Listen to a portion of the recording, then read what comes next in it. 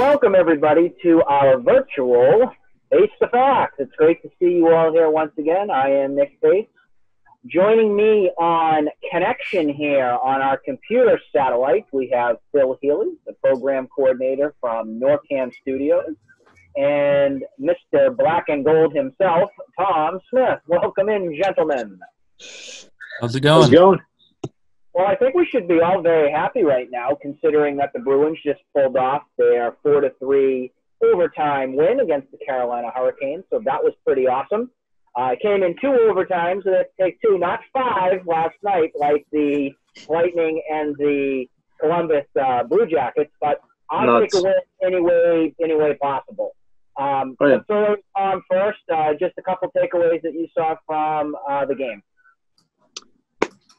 So I only got to see the third period and the rest of the overtimes.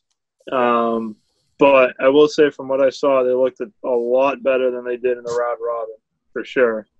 I feel like, well, I don't really want to say too much because I don't want to jinx it.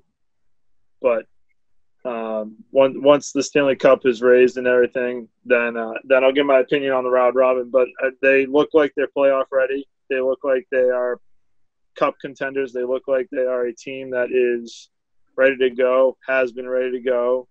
Yep. And they could probably make another run for the Cup this year. Phil, did you get a chance to see any of the game today? I was only watching like a live cast of it a little bit, and I haven't really been following up on too much hockey. Yep. I've been hearing stuff back and forth and reading up a little bit, but I saw the last goal, and it was pretty nuts. And also, like, just looking at the game, an overtime game, and they're all round robin, so that's 2 out of 3, right? Is that how they're doing it? No, the round robin is done. So the Bruins are playing for nothing. I'll interject with my takeaway from that after you were done from just my overall spin on how things went. But I was very happy, at least, with this game one performance. It proved me 100% correct with I personally feel that Cassidy and the rest of the Bruins organization told these guys, doesn't matter a hill of beans what you do in these round-robin games. The worst-case scenario is they lost all their round-robins. The key to getting into the playoffs and the key to a successful playoff run here was to stay healthy, get yourself physically ready to battle, because the main objective here is to get that cup. Yeah, I agree. I was really getting tired of people starting to get so set up like it's round robin. Like, relax. They're not going to go out and they're not going to give the ball. Yes, it helps to get your feet wet, your skates going with getting a rhythm and everything. But these guys have been there, done that. They didn't need a round robin. They just didn't. Well, I think the thing that people were frustrated about is the fact that they had already handed the Bruins the President's Trophy. So it's like, why are we playing to reseed if you're already telling these guys that they won't? It was just a way for the NHL to make some more money off television ratings from stuff, so they could get some extra games in there before the real games matter in a way. That was my takeaway, at least from. I agree. That's at least what I felt with how I saw that top line of Bergeron, Pasternak, and. I mean, it was great to be able to see Patrice Bergeron put that game winner into the net. Much deserving right there. The story just continues to build here for Bergeron. So deserving of that goal. A couple things I also like from this game, just in all. The second line. You're definitely seeing a connection with Krejci and it's Kase, right? Case or whatever his name is. Kasha, thank you. They really felt like that flow of the game and they were jiving well together. And I want to see more of that because if you got a really good second line, if Krejci and Kase is really doing a nice job on that second line, takes all the pressure off that first line. They can go out and they can do their normal thing. Then teams have to defend and figure out what they want to do with, defending the second line. You need that second line to have a really solid playoff run. Yeah, couple of takeaways from at least the game today anyway compared to last year is first, you had a lot of scoring. You had scoring from the first line, which you really didn't see too much of in the playoffs last year. You had scoring from the second line, which you didn't have any really in last year. The second line was invisible. And then the third line and fourth line basically remained the same compared to what they did last year. So it's a completely different looking team this year. You know my love for the fourth line. You know, that's your Corrales of the world on that style line. That's your gritty top line. And that line, if they're able to give you something, whether it's a physicality game or just getting some kind of rhythm going with puck movement or something, you want to see that quite a bit. I think they're the best fourth line in hockey. I'll make that. I agree. I mean, the Bruins have had the best fourth line in hockey for a while. And another takeaway from today too is Charlie McAvoy looked really good. Well, here's another good thing for the Bruins on this whole playoff run is the experience. I can't really name that many other guys who might not already have Stanley Cup or playoff experience now. Maybe Jeremy Lazone, who's out there, who's giving you some good thunder with bumping into some of these other guys, which is great. You want that physical game. But, you got Coyle, who's now more experienced. You've got Jabruk, who's gone through Stanley Cup. McAvoy, like you said, Carlo. I mean, you needed that experience. And I feel like that experience is going to help this team in the long run. That's just my takeaway. Yeah. I mean, they looked really good today. I mean, even Rass looked pretty good. There were a couple shots that he should have had but didn't. But I mean, you can't really put that on the goalie. I know I was texting you back and forth a little bit. I thought the third goal that was let in from Rass was pretty weak. But you get a win out of it. You got to build. It's tougher when you're a goalie, when you sat out for months and months and months and months. They need to work more on their reflexes, their vision to make sure that they're in the right spot. I thought Tuukka was out of place on a couple different saves that he went for. I thought in the first overtime, he got very lucky with a tricky bounce that kind of went up into the Raptors. Yep. And he was very out of position. And that's what Andy Brickley was saying on the broadcast. Right. One of our lovely friend Jack Edwards. And the positioning is something that it's going to take more game rhythm and more game time. And I don't have any doubts on Raff. He's got that thing over his head where he hasn't won a Stanley Cup. It's got to happen now. It's got to happen. Well, and you have to remember too, he has that hip flexor issue that he has going on right now, where he wasn't playing a couple of round robin games because of that. So that's another thing to keep in mind. So again, with our Bruins, they weren't supposed to be playing right now. They weren't supposed to be playing this morning. This all happened because the late game, or yesterday, I think that started, 5:30 at night? It started at 3. It started at 3, excuse me. It started at 3, and it went like 6 hours. That was the Lightning and the Blue Jackets played yesterday. The game went 5 overtimes, and Tampa ended up pulling out that victory by a score of 4-3. That ended up canceling last night's Bruins game, which was supposed to start at 8 o'clock last night. So instead of having a day off tomorrow, the Bruins will jump right back into the swing of things again, which I think is a good thing. You get your swagger from that. I'd rather that. I'd rather that too. Imagine having to sit with you with Carolina after a loss. That's tough. So you get your legs off. You get a little bit of a breather now, and then tomorrow night, hopefully, we have to say hopefully because who knows? Tomorrow night's game is at 8 o'clock. And that game is again on nothing. So honestly, though, game 2 and then game 3 they'll play Saturday early afternoon at 12 o'clock. Go ahead, Tom. Honestly, though, I would kind of prefer to play hockey at 11 o'clock in the morning anyway. It's right at that point. You were out there working, so I was a little agitated because you want to get home and you want to watch that game as best you can, but you couldn't. So I missed that first period and a half, basically, of just listening. But if I'm a hockey player, I wouldn't mind playing at 11 o'clock in the morning.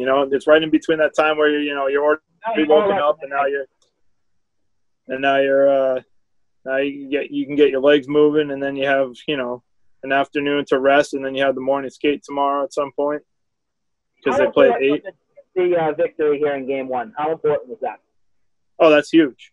That's huge because there were a lot of fans. There were a lot of fans that were doubting that we would be able to pull it off after what they saw in the round robin. Do you think any of the Bruins were doubting themselves? Oh, absolutely not. They knew what they're doing. They knew what they were doing. I think they knew what they were doing. This was just an opportunity here for fans to freak out. And luckily, I wasn't one of those fans that freaked out. You know, I heard from a lot of people, my father included, oh, it's done. Screw this team. You know, they're not going to win. I can't believe they can't win a round robin. How do you expect them to win a playoff? Well, that's because it's a system. And that system that's been trusted and brought down from Cassidy and the rest of the guys, they know what they're doing. I trust Cassidy. I do. I trust Cassidy, and I trust what the Bruins are trying to do. And they don't want to get back to that stage that they were at last year. I know that the pedal to the metal is to get that cup. They're not going to blow this opportunity again. So it's cup or bust. Yes, I said that word. You know, it's cup or bust. Believe in Bruce. Another point I want to make about this game too that was huge. It was a huge play. I mean, a lot of people wouldn't realize it, but Svechnikov in the first overtime tried to go into that lacrosse move, and Carlo knocked his stick down and knocked the puck off his stick while he was in the middle of it. So that was a huge play by Carlo. I'm a big Carlo fan. I think personally he's your number one defenseman. As much as people like McAvoy and everything, I think Carlo is that. But you put everything together with Krug and Chara and Lazone and all those guys, you got a really good team. Got really good depth, too. And they're already doing a step better than the last year's President's Trophy winning team. So they already have one more win than last year's President's Trophy team. Yeah, I'm not even going to worry about that President's Trophy thing. Don't even want to talk about it. Don't even care about it. It is what it is.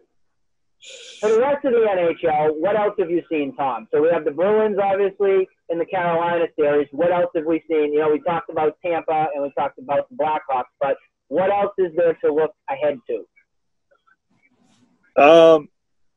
I think another series to keep an eye on is the Washington Islanders series. I think that's going to be a good series. That's another rematch from last year. There's a few rematches from last year. Who are you thinking comes out of that? I think it's whoever stays the most healthy. I think that's going to be another tight-knit round, another tight-knit matchup. I want the Islanders. Washington scares me. They scare me, Ovechkin and everything. They scare me, so I'm hoping the Islanders can pull it off. And do the Bruins play the winner of that series, or is it the Tampa and the Blackhawks? It all depends on who comes out of the first round. It all depends on the seeds. So we know the Bruins are the 4 seed. Yep. It's probably who's the number 1 right now? That's the Philly and who? That's between Philly and Montreal. So I think we'd play the winner of that, actually. Because wouldn't 1 play 4? Well, again, it all depends on the seeds because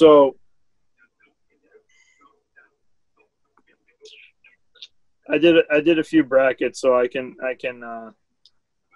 I'll leave you to that, so you can come back maybe later and we can determine exactly who it is. I think so. If Columbus and Philly win their series, they play each other, and then if the Bruins and the Islanders win, the Bruins play the Islanders. Okay, so it would be the Islanders' second round. Okay, that's not too bad. So it all depends on who wins their rounds because it all has to do with season. So no matter what, it looks like the Bruins would play the Capitals or the Islanders if they won their series. So if the Bruins won, they play the Islanders or the say it again, the Islanders or the who? Capitals? Or the Capitals.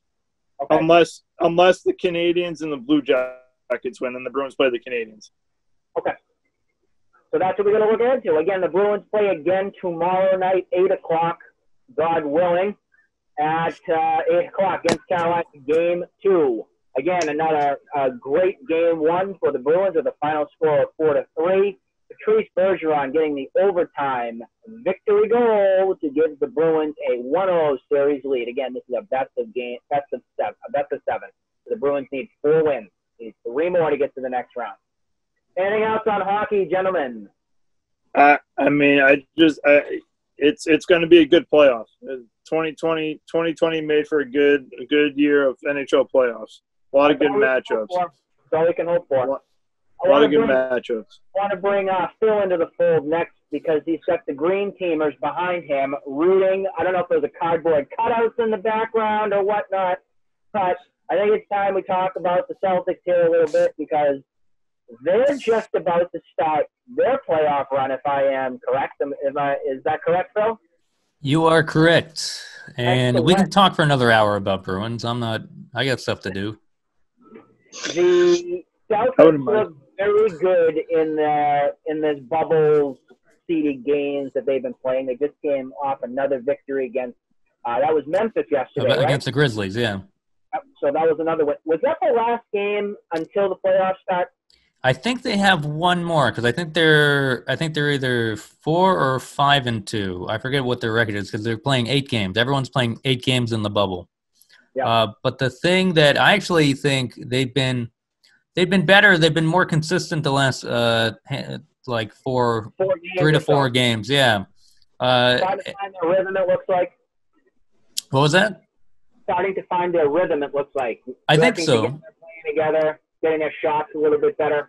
I think Jason Tatum is the one who's really the last game. He was just dropping just dollops into just splashing the net, and it was just kind of crazy because he's one of the guys who, when he had a 29 or 30 point game, he really wasn't. It seemed like he was getting bailout calls going to the basket, which, to be honest, it isn't bad because it's a good sign that he'll be getting calls going to the basket, and he should be going to the basket. But last game he had a lot of great followaways, a lot of great just elbow jumpers that just kind of hit the bottom of the net, nothing else. And it seems like he was getting a bit of his stroke back. And even, I shouldn't say no surprise, but this guy had been accelerating the rest of the year. And I'm not talking about my background. I'm talking about Gordon Hayward. He's been playing very well. Gordon Hayward is playing very well right now. And I think we are safe to say that he is fully healthy now. Roughly. He's healthy enough. I think the only thing would be holding him back would be kind of any mental jitters. But it seems like he's high flying. He's going up for alley-oops. So it seems like he's kind of put that to rest. And the only the other person I was going to say that seems like they're doing some sort of a minutes restriction. Maybe that's come off a little bit more would be Kemba. Yeah, he's been, I think it's 30 or 32 minutes. And as far as I know, I don't know about the Grizzlies game, but I know the game before against, I believe it was Toronto, or maybe not Toronto. It was Orlando, I think. Yeah. He had the same restrictions. I think he'll have the same restrictions until the playoffs. But, he in the last game, the Memphis game, he was shooting a bit better, and he's been getting there. And he's kind of a forgotten guy, too. I mean, he's the forgotten all-star on this team. I mean, your starting lineup is pretty crazy. You have Jaylen Brown, who also has been really great. And, my background, he's been pretty great from the three-pointer and just driving. And defensively, he's been pretty good. So you have Jaylen Brown. You have Jason Tatum. You have Kemba Walker. You have Gordon Hayward. And you have Tice. And Tice has been – I was watching a little bit of the pre and post on Comcast Sports Night, or Boston Sports. Whatever they're – and whoever's left, Well, whoever's left because they laid everybody off and fired them all. Yeah. Scalabrini was talking about how Daniel Tice should be an X factor here.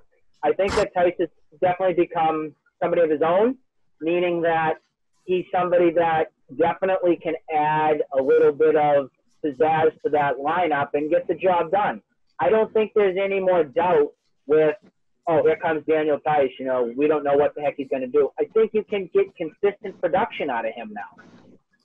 Yeah, I think Tice is a really great player, great defensively, but he can get overpowered by a guy on Oklahoma City, like Adams. Yeah. Or sometimes, I don't know who else in the East they'll face besides Embiid.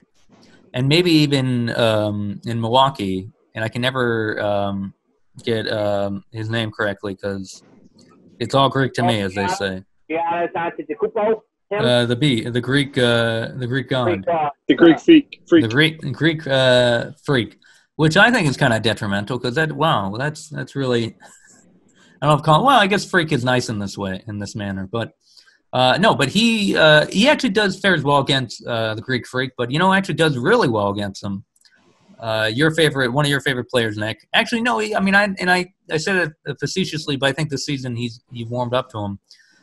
Marcus Smart plays him very well. Marcus Smart. I don't have any more doubts with Marcus Smart. He is definitely the glue of this team. If you take that off, remember how there was Kendrick Perkins back in the day? Yeah. And that trade, I think it was OKC. And it was OKC for Jeff Green and a couple others. Yeah. Yeah, some other schmucks that came along. Yeah. If you took away Marcus Smart to this team right now, they're done. They're done. I think that glue is so important. He adds the spark. He adds the energy. One of the best defenders in the game. He's one of the best defenders, and he's really good in that second unit. I think you could get by without him. But, he's one of the heart and soul pieces of this team. I think he's there. I think Jaylen Brown you could put him there, and I think Jaylen Brown is even more talented. But I also think Jaylen Brown is one of those kind of forces. Jason Tatum is kind of like quiet force. He'll play. He'll leave it out on the floor. Even Kemba. Kemba actually said something pretty great in the last month regarding this bubble, which I know we'll get into the other sports, but I think it shows a lot about the two sports we start out with and the fact that they share the common denomination of being in a bubble, and it seems to be working. But Kemba Walker said of the team, he's like, "Hey, this is Jason and Jalen's team. I'm happy to be here and just do what I can do." And that's pretty amazing for him to take that frame of mind and step back and know that if if the shot's there, he'll take it. And I don't think he means it in the sense he'll always pass it up, but he knows where the talent lies. And not to say Kemba isn't a talented player; he's really great, but Jason Tatum might be that guy. I like what I see. I just think that what you see right now with them being as healthy as they can, I think we're going to have a much more successful playoff ride here. And again, it seems like it's been ages, but we're still on this first year without Kyrie here. So I'm really yeah, that's right. Really wait for that to come up. I'm really excited to see what this team can do when the games really matter. Yeah, I think you hit the nail on the head. We'll see what happens when they have to really go at it, because that is one criticism. I don't know if anyone's thrown that at them.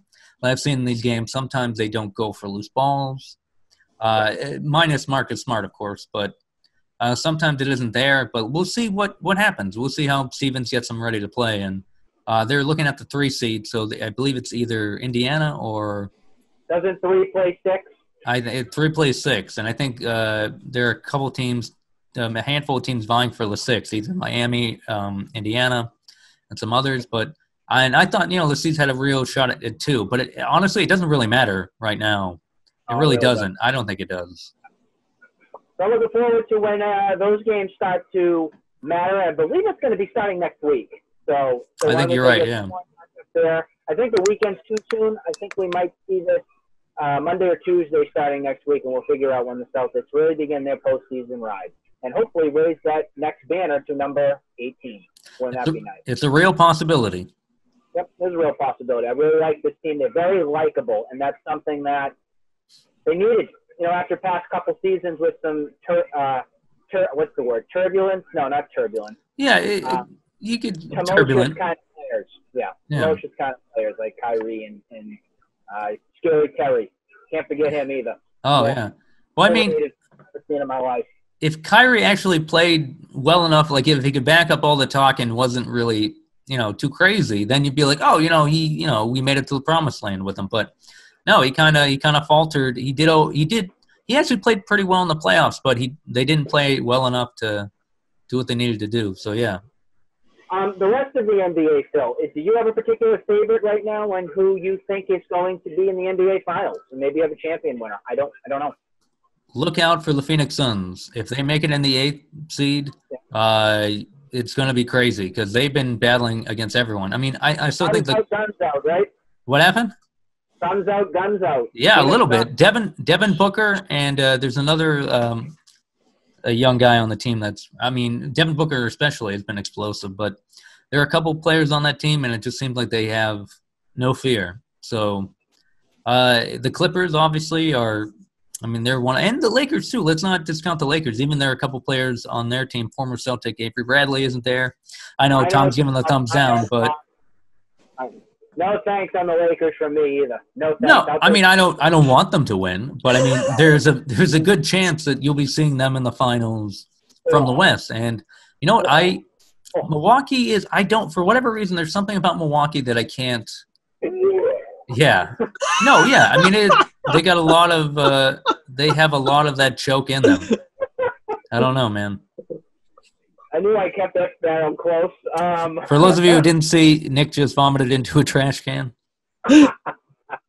On live TV. Yeah. We need a prop for that down the studio. Yeah. But anyways, I hope for nothing but the best from LeBron and the Lakers and all those frauds over there. So, coronavirus to you. Ouch. But Dwight Howard is a good story. I will say that. Don't get me started with Dwight. Don't get me started with Dwight. Oh, get him on a rant. Phil, come on. Insufferable. Anything else with the NBA? Speaking of insufferable, no. No, I just think it's gonna. I've loved what I've seen. I didn't know if I care as much about it, and obviously all of our, everything we've ever held dear has kind of been thrusted into a kind of weird kind of place. But you know what? I'm loving the NHL right now. Yeah, well, I mean, like on that same flip side of the coin, I'm loving the NBA games. And I give credit to both the NBA and the NHL for figuring it out. They've had no cases of any of the COVID-19. No, knock on wood, yeah. And Thank you, Tom. You have NFL and you have the MLB, and it's a good time to transition to Major League Baseball, which, in my opinion, is an absolute travesty and a joke. It's a disgrace. A garbage fire. It's a disgrace. It is my trash barrel 2.0 is what it is. Yeah. I'm surprised they're still playing games right now. It's disgraceful on what they did to this product. And you know what? Shame on Rob Manfred, the commissioner. He is an absolute boob. It's disgraceful. I can't believe they're even still playing games right now. It's ridiculous. I mean, the Cardinals are. The Cardinals have to postpone 2 weeks of games. Oh my God! Really? Yes. Yep. I know the Marlins because they had like 15 cases. They had 15 cases of COVID. It's crazy. What are all these players doing? What's going on? They're not listening. They have to party. They had two players, Clevenger and somebody else. They went out and they went partying and all kinds of stuff. Now, I heard the reason for the outbreak for the Marlins was they were in Georgia and they were doing some sort of travel with the team, and they went to a strip club, and that's where they picked it up from. Oh, my. Georgia. Well, I mean, like $1 piece of crap is what it is. The MLB should have done what, obviously should have done what the NHL and the NBA did, and they should have just picked they should have picked like four or six, like they in somewhere else. Yeah. Or no, they should have had like 4 or 6 sites. That way they had, they wouldn't have to worry about spatial issues, and they would be able to play more games than just weren't having to worry about having like 4 games that go 9 innings. I mean, Phil, I don't know if you heard about the embarrassment going on with the Toronto Blue Jays, but they're playing games at their minor league stadium finally in Buffalo, New York. I mean, come on. Well, you know what? Honestly, like back to what Tom was saying, I don't understand why they didn't from the get-go be like, oh, we're going to be playing games at like our what was it? Not spring break, but spring training facilities. Spring training facilities. Yeah. But what happened there is Florida and California and Arizona, they had so much of an outbreak that they couldn't put them, and the governors wouldn't sign off on it. Well, I don't understand, like, there's got to be someplace in New Mexico I mean, I know it's hot, but there's got to be something in the southwestern, area area of the United States that could have done it, or do it in Canada. I don't know. I mean, whether they'd let Americans in or not. They could have done it. They could have done it anywhere. If I was a player for Major League Baseball, I would be very much questioning whether I would actually want to play. Well, look at Mike Trout. Mike Trout almost didn't play. I'm not a David Price fan. You know what? David Price is absolutely right. If I had a family and I had a little kid and everything, and I was going out and getting, somehow getting exposed to everything, I wouldn't play. Screw that. No, why wouldn't look at Mike Trout. Mike Trout almost didn't play either. Yep. It took him a while to make his decision. And you've seen guys like Cespedes go away. They're not playing. Marcus Stroman's not playing. Even the Red Sox have a couple players. They had who's the guy that they signed from the Astros that was supposed to help out someone in the bullpen, but he's not playing. Brian Johnson elected to not join the team anymore. He wanted to stay away. It's definitely understandable if you're a baseball player not to be playing right now. It's just stupid that they're playing. But I blame this on the players too, Tom, and I blame as well, Phil. And that is because these players were so, when and where, we'll play no matter where it is. But their just agenda on what they wanted, they wouldn't budge. This is all because of them. As much as the owners suck during this whole thing too, this is 100% on the players. The players wouldn't budge. They didn't want to, have a bubble. They wanted to play at their home park, and they wanted to expose themselves to this. So you know what? You get what you deserve. Yeah. What are your thoughts on Cespedes' situation? I never got to ask you, but what are your thoughts about that, Nick? About what he did not. I just think he doesn't want to play. I think he knew how horrible of a season he was going to have, and he said, I'm done with this. This team stinks. I stink. Why am I going to bother putting myself out there for 60 games and nothing? I think Cespedes is done, to tell you the truth, Tom. I think he's so beat up and done. I think that a retirement's coming soon for him. Especially with the new CBA having to be drawn up now at the end of this season, or whatever this is going to be called. Now, we've talked about Major League Baseball as a whole. Are there anything else you want to talk about before I start my rant on the Red Sox? Oh, no, I'm waiting for this, I guess. Let me grab the popcorn. I think we all signed on just to hear a rant that we haven't pretty heard much. in a while. If you follow me on Twitter, you know my take on what I feel this team is right now. And it is a big pile of burning doo-doo, the whole entire roster. And I blame this on ownership because the ownership is the one that was too damn cheap to go out and get a freaking arm that could go an inning or two. That's quality. You are relying upon barrel of the bottom, absolute manure. Manure, straight up, fresh garbage. Ryan Brazier starting a baseball game. Are you freaking kidding me? Ryan Brazier. It is an absolute disgrace and a middle finger to every single one of you Red Sox fans out there.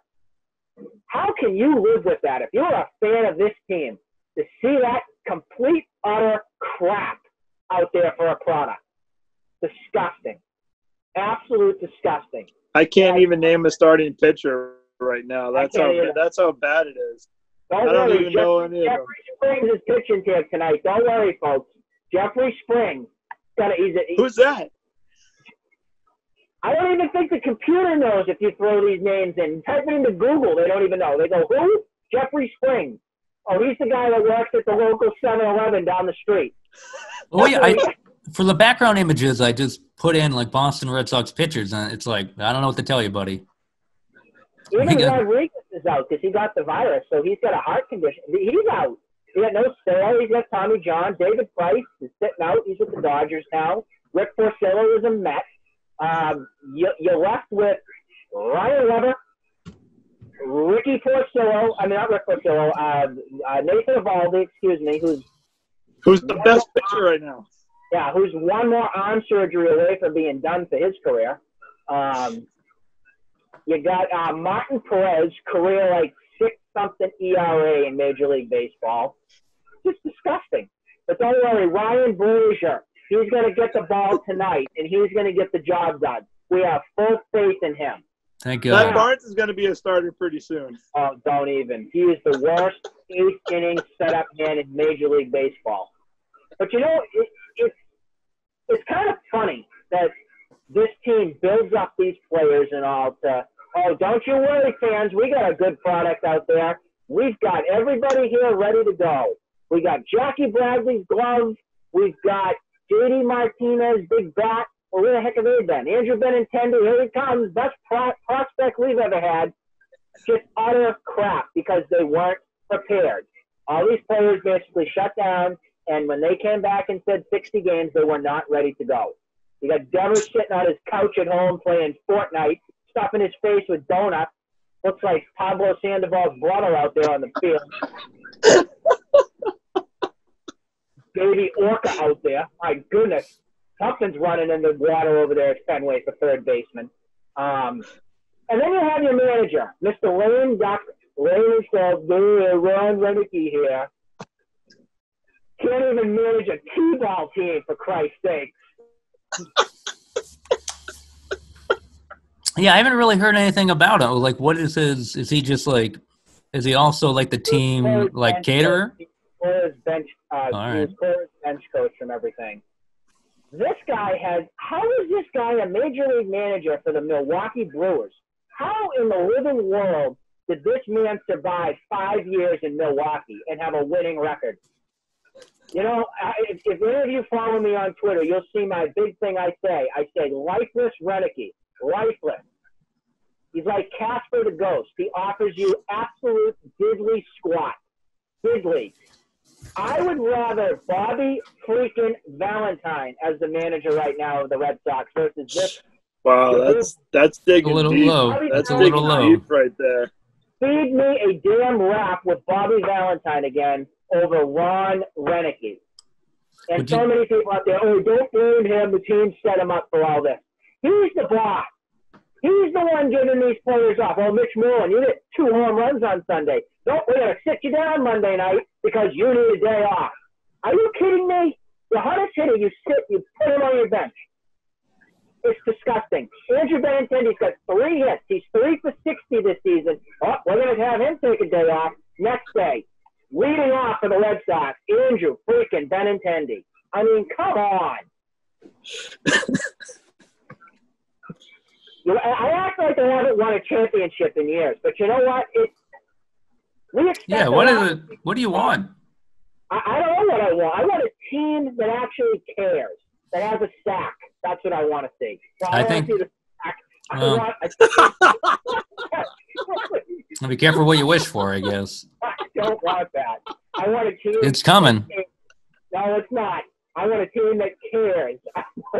I want a team that has passion. I want a team that picks each other up and fights through these and through everything. Another problem that I have with this team, do we have enough time in this show? J.D. Martinez has continued to bitch and complain about not having his video room. And the video room, no, that's not where you're going to play video games. That's where he gets to break down his swing and analyze everything that's going on with stuff. Well, Major League Baseball has taken that away from all the teams, and he is blaming that as his reason why he is not swinging a baseball bat. What is wrong with these players? Like, what is wrong?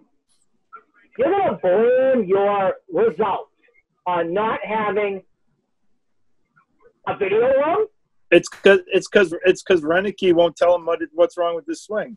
What land are we in? Honestly, tell me, what land? Well, I mean, I can understand parts of that. I mean, that's part of his regimen for the past how many years? Well, when he was released from the Astros, that was 2013, and then he reinvented himself by breaking down his swing and all. And he gets that done in between innings, in between at-bats by his video room. But these players are still allowed to have their iPad on the bench. They're still allowed to go home at night and maybe figure out, maybe he has a video room of himself at home. Who knows? You know, and just he just looks at himself all day. Put that thing in your computer, fire it up and look at maybe what you're doing wrong, with your swing. Yeah, no, I don't disagree with that. That he has, he could go do it himself if he needed to. But I can't believe we're at the point where we're going to blame these things, these results on a video room not happening, or all these things that might be taken away, or all these challenges that are faced. Oh, it all starts at the top. We're all dealing with these challenges individually. What was that, Tom? It all starts at the top. Oh, it all starts at the top. Okay. Yeah. Everything starts at the top, and it basically starts at Renicky, and Renicky's not really welding the team together very well. I mean, like you said, all the things that I have said about John Farrell over the years. I would even welcome John Farrell back in open arms. At least he had a fire. This guy, he could stand up against the wall in the dugout and nobody would even know what he's doing. He could go take a sleep. He could go to the sleep room at Fenway. I think the team can manage themselves better without him than with him. Oh, I completely agree with you. Completely agree with you. I mean, it's like you said. Why would you sit the guy down the next day after hitting 2 home runs in one game? That just makes no sense. Let's sit down our hardest bat after taking a series. 2 games out of 3 against Toronto. I actually started saying, all right, this isn't so bad. They're 3 games back. And then you see this disgusting product that they bring out Monday and Tuesday night here. The game started at 7:30 Monday night. Did not get over till 12 o'clock in the morning. 12 o'clock to watch that disgraceful product. I'm all done. I'm all done. I cannot sit myself through that anymore. I thought they tried to what did they do to try to speed it up? I thought they did something to combat that. So there's a new rule where if you're a relief pitcher, and we can talk about this rule too, where you have to pitch to at least 3 batters. Oh, yeah, that's right. You can't switch them out for which I think is kind of BS, to be honest. I hate the rule. So those lefty specialists, like back in the day, we used to have Javier Lopez, or we used to have an Alan Embry. Or even Mike Timlin or whatever, yeah. It's part of the strategy. Yeah. The other thing that they did is in extra innings, they are installing a runner automatically on second base now. Oh, weird. And then the other rule that's unanimous across the board is in the National League, the DH is a part of the game the entire time. So pitchers. I like that one. Oh, wow, that's great. That's crazy. I love that one. You can tell I'm out of the loop. I love that one. I just hope. No, thank you. No, thank you. I just hope they don't continue using that rule next season. I think they just applied it for this season because of how they're doing intra league. You better hope Manfred's out of here, because with him as commissioner, that's how this game. I don't know this. And then you can just say goodbye to JD. Yeah. Oh, yeah. If that rule stays in place, you can say goodbye to JD. I think this whole season is just a weird. It'll be a forgotten era. If the National League is now DH Central, well, I mean, JD Martinez is really struggling right now, so he might not get that big money deal because he's got 2 more option years left. He might be stupid to opt out. So, in a way, you kind of don't want him to set the world on fire, because that probably means he stays. I like JD Martinez, don't get me wrong. I don't mean to be critical of him with the whole video room and stuff. I think he'll figure it out. It's just a whole matter of the fact that that story about that video room had to come out. I think he'll figure out his swing. But with Mookie already gone here, folks, and your big bat, your future is kind of unknown, I think you have to invest in JD Martinez here. Yes, he's 33, but look how long David Ortiz went. He went into his 40s. 41 was his last year. I would seriously think about ripping up JD's contract right now, giving him some sort of an extension, 3 or 4 years, and cementing him into the cornerstone of your Red Sox, your future, which includes Bogart, that includes hopefully JD Martinez, and then who knows from there. Yeah, and then doubleheader games this year too are 7 innings instead of 9. That's the other thing too. Yeah, 7 innings are doubleheaders. And this is why I don't watch baseball.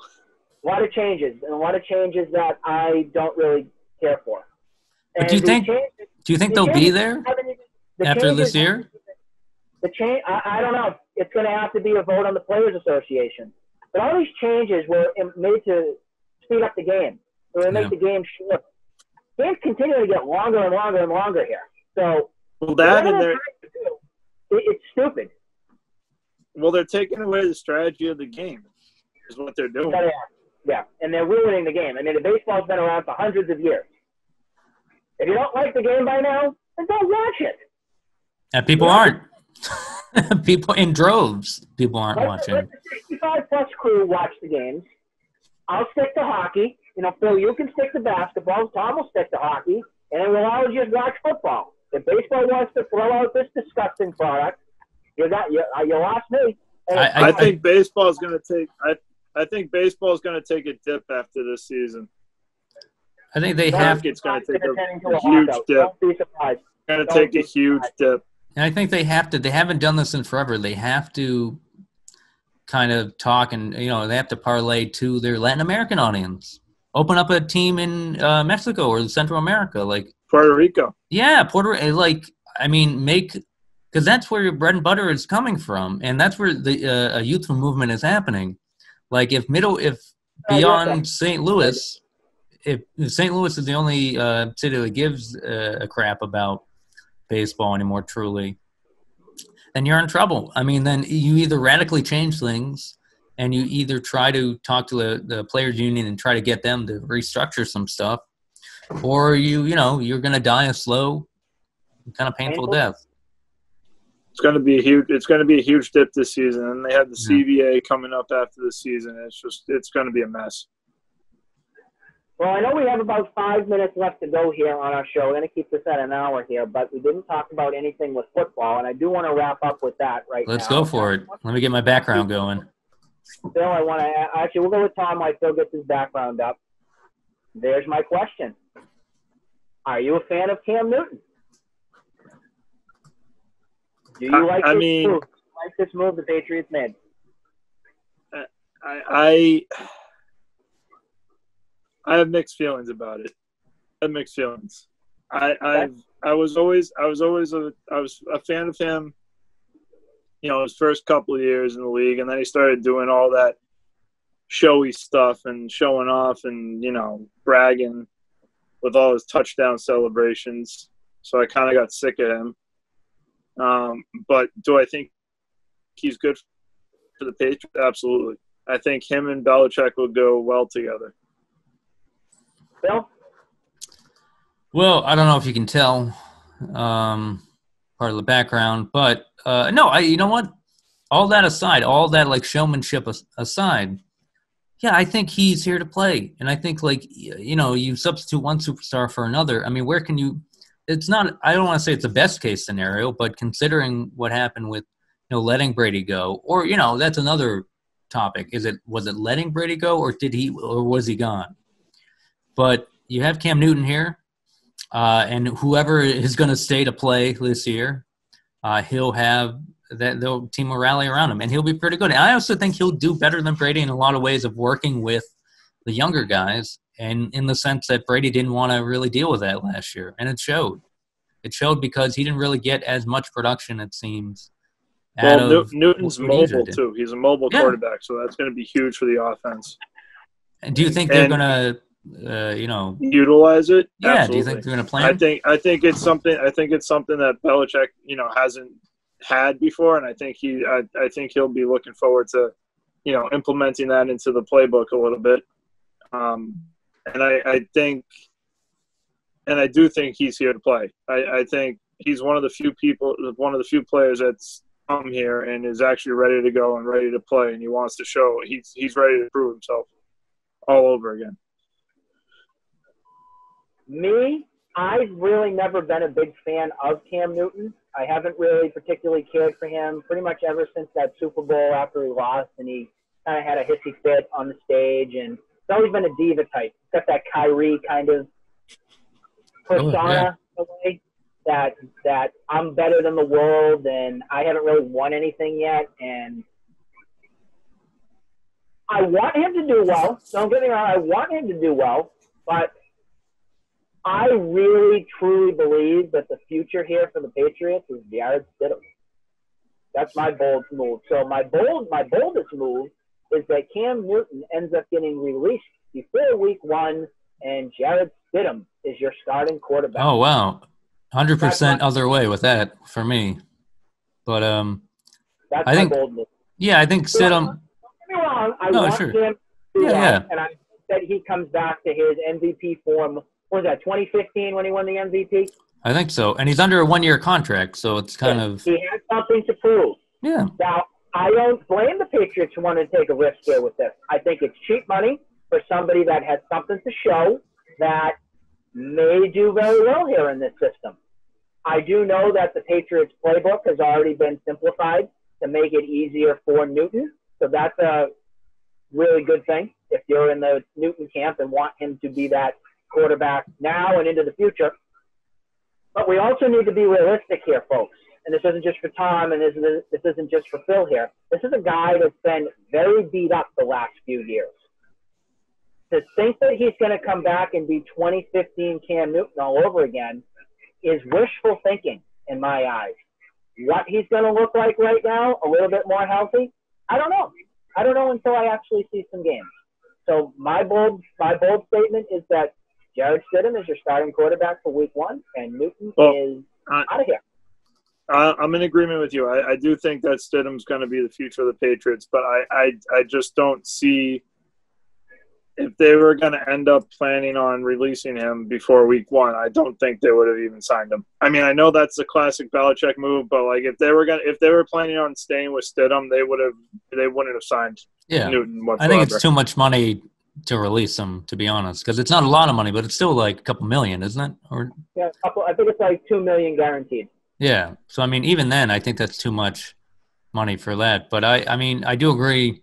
They have a hole. I will tell you right now that whether it's Newton or Stidham, next year's team is going to be a whole lot better, and they're actually going to win more games than last year's team under an unmotivated Tom Brady.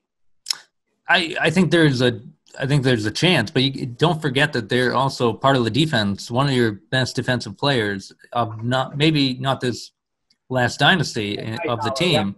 Hightower is out, and also I forget who. There's a couple players out. There's a lot of players out. But. Yeah, Patrick Chung. Yeah. The linebacker position is pretty dicey right now, and even the offensive line too. Hightower also said that if something comes out and they're in some sort of a bubble setting and players are healthy, he'll come and play. He's just doing best interest for his family right now. Of course. They should and everyone should, them including teachers should. I mean, that should be the same thing. Yep. But I don't understand why the NFL isn't like, because this is like a cash cow. Like they could put literally, and their resources are pretty deep. Like I don't know why they're not. And it would be they're the easiest league to put in a bubble. Yeah, then you could have one game a week. Saturday, you could have games Saturdays and Sundays, and it would be great. Yeah. People would love that. It'd be amazing. And how many dome teams do you have? Right. Well, you got New Orleans, you've got Indianapolis, you have who else has a dome? The Vikings. Atlanta. Atlanta has the dome. And Houston, New Orleans. Doesn't Houston have one? Houston does have a dome, yep. And Houston, the Cowboys. Yep, the Cowboys have a dome. So like all of Texas. Definitely make it work. Yeah. No, I mean, but that's like, isn't that the thing though? It's just kind of like, well, how did the NBA do it? It's like, well, and maybe a basketball court is different in a lot of ways, and it is. But man, like, hell, once again, not to say I'm saying everyone migrate to Canada, but take over the arena football leagues. I don't know. It's just it's the American way to go. It would just be stupid for them not to do a bubble, because then you could still do the Monday night game, you could still do the Thursday night games, and then you just split half and half Saturdays and Sundays, and there you go. You got your whole entire league there. You could definitely utilize Saturdays now with no college football. So, yeah, and you know what? Oh, go ahead, Tom. Sorry. I just think they're just waiting on more of a solidified answer to what's going on with the virus. Yeah, I don't think they're going to get it. Happening. I think it's been changing. It's changing so much that they just need to make a decision and, just go with it. Yeah, I mean, my frame of mind is same like this one with like the nation. Like, stick with something that's more generic right now that like a bubble, and then just kind of work with that. And the things that change, you can kind of like, have exactly, have contingencies. I don't like. What's the problem with being like, oh, we were wrong, we're going this way now? Like, who's going to give them? You're not going to lose advertising. Like, everything's going to be locked in. I mean, I don't know. Whatever, man. Whatever, NFL. Yeah, and then give like Fox half the games, give NBC half the games. Yeah. Fox on Saturdays, NBC on Sundays, or whatever you want to do. It's. Well, that's got to be. I wasn't even thinking about that. I imagine that's pretty messy right now. But yeah, I mean, I'm sure they can work something out. It would have to be. All these, the money that they get from these networks is just outrageous.